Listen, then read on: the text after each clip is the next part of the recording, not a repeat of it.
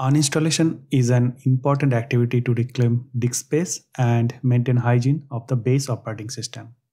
In this video, we will see how to remove Linux distro running on Windows Subsystem for Linux or WSL. It is just one command. To find the list of installed WSL Linux distros, open Windows command prompt and type WSL -L-V. Here L is for listing and V is for verbose to show detailed information about all the distribution.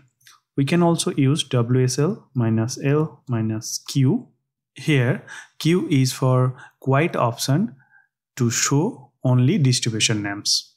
Identify the distribution that you want to remove and copy the name. In my case, I want to remove my unused environment. My unused environment file system is located here.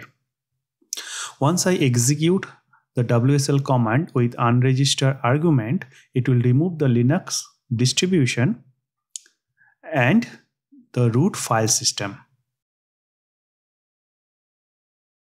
Type WSL -Unregister space distribution name. In my case, it is my unused environment. Hit enter. So we can see it is unregistering, as well as you can see it deleted the root file system. To verify further, let's run WSL -L-Q one more time. And we can see we have only Ubuntu. My unused environment is deleted now. We will not see this deleted distribution in this list. That's all for today. I hope you found value in this content. Please subscribe to this channel and hit the bell icon. Thanks for watching.